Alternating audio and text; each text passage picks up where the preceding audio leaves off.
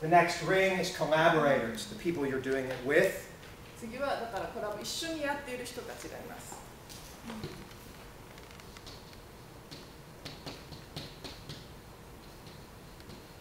The next ring is facilitators, people who make it possible, even if they're not the musicians themselves. So teachers, audiences, nightclub owners, whomever. ですから次がファシリテーター、もし音楽家じゃなくてもその演奏を可能にしてくれる人、先生だったりナイトクラブのオーナーだったり、いろんなそのファシリテートしてくれる存在がそこにいます。The next level I call community. 次がコミュニティです。Kind of everybody who's directly somehow connected to a local kind of improvising experience.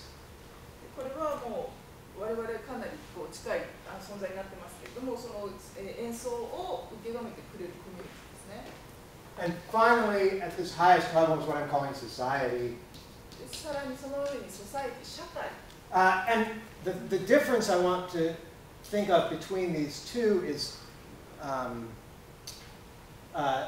for one thing, size or scope. I think of this as being a larger, taking in even more people, potentially, ultimately, I don't know, all of humanity.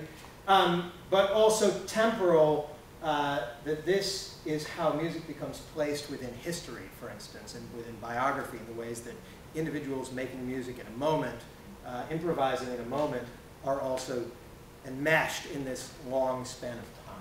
コミュニティとソサイティってちょっと似てるんですけれども、やはりサイズが違いますね。コミュニティは地域で、ソサイティというのは社会なので、例えばその演奏が例えば残って、歴史に残っていくようなものはソサイティの方に入っています。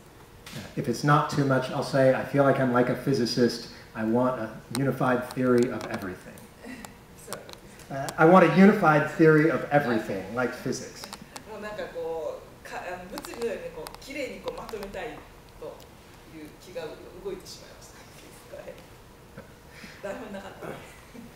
So, in thinking about these three areas, I have three proposals for sort of new research. I think all of these are areas that there's already research in, but I have three things that I'd like to do that move them forward, that move them beyond. First, 先ほどのその3点に基づいて、やはり新しい方向性の新しい研究に向けた方向性の3つの提言をここでします。The first of these has to do with mind, and this is that I want to update and rethink through theories about the relationship between improvisation and composition, which I think of really as a way that we think about musical creativity. まずそのマインド、知の部分ですけれども、ここではそのいわゆるその即興と作曲の関係性についての理論を最新のものにしていくという作業をしていかなければならないと思っています。To me, an answer to this new research would have real overlap with, for instance, the presentation that Tamaho Miyake and Tadahiko Imada gave yesterday. It would answer questions like, what is structure? What is form? What is style? What is freedom? What do we mean by these things? 昨日、シンポジウムです。構造、ストラクチャー、形式についての議論がありましたけれども、やはり、音楽について考えること、構造とは何なのか、スタイルとは何なのかということを考えていく、その理論をもっともっと最新化していくということ、進めていくということが重要です。The second of my proposals involves interactivity, and what I want to do here is develop more complexity in our understanding of communication in music, straightforwardly. 2つ目は、相互作用性ですね。ここの中ではいわゆるその音楽でのコミュニケーションの理解における複雑さ、複合性をどんどんこうさらに展開させていく、複雑さを理解していくということが必要です。And here I see an overlap with, or an interaction with, the work that Akira Toshimori was doing yesterday at the piano, where I want to answer questions like, how is interactivity sensed as well as rationalized? How is it embodied? How is it in the person? How, as he said, does moving the foot and the head release the hand? How does that happen? And how is it at times defeated? What are the times where interactivity doesn't happen? Whether it's because you're playing silently or who knows.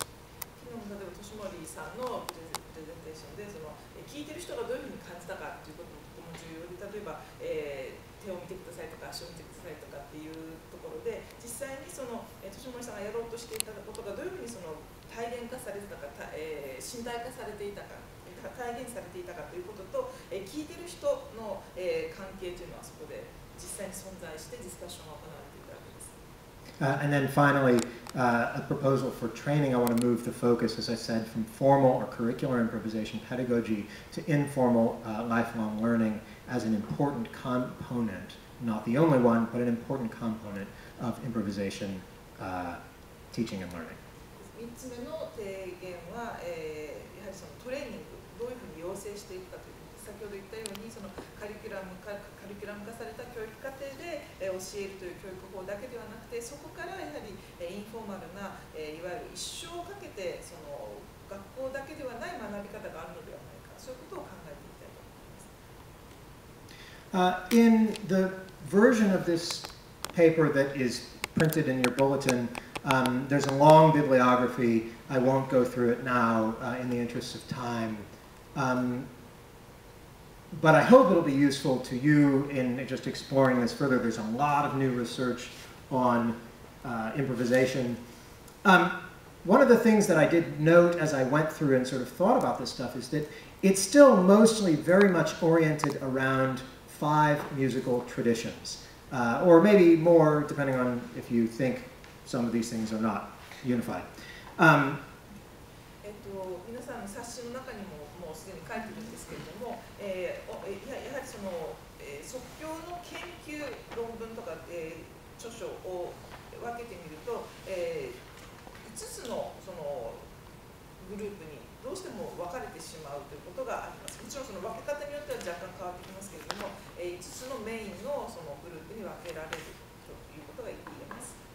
This isn't bad, it's just what it is. I do think it would be useful to think more outside of genre and more about improvisation in more general terms or more cross-genre terms. But the 5 genres or types of music that I think have been commonly studied are jazz and avant-garde improvised music, Western classical music before 1850, North and South Indian classical music, Middle Eastern classical traditions, and Indonesian gamelan traditions. Those are the main ones.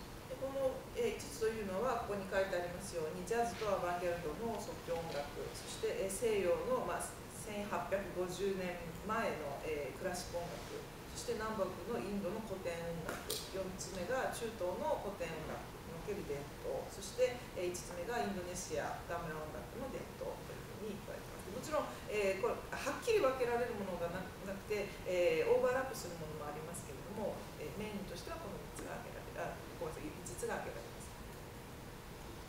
I do want to talk about a couple of major, I think, conceptual advances that have happened through the last decade of people writing about improvisation, things that help put what I'm doing now in a context.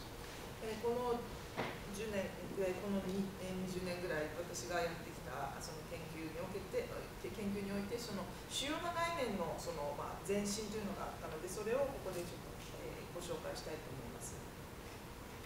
The first of these is that I think, and this came up yesterday too, I think we as scholars of improvisation at least are in general no longer satisfied with the terms improvisation and composition. They do not in fact seem to represent what we actually think people are doing when they make music creatively. 昨日からもいろんな議論を聞いていて、やはり皆さんも多分実感してらっしゃると思うんですが、いわゆるその即興という言葉と作曲という言葉、この用語の使い方にやはりこう不満を覚えているというか、一般的にやっぱりそれに満足していないという状態があると思います。This is partly because there's these lingering ideas about improvisation as though it's not something people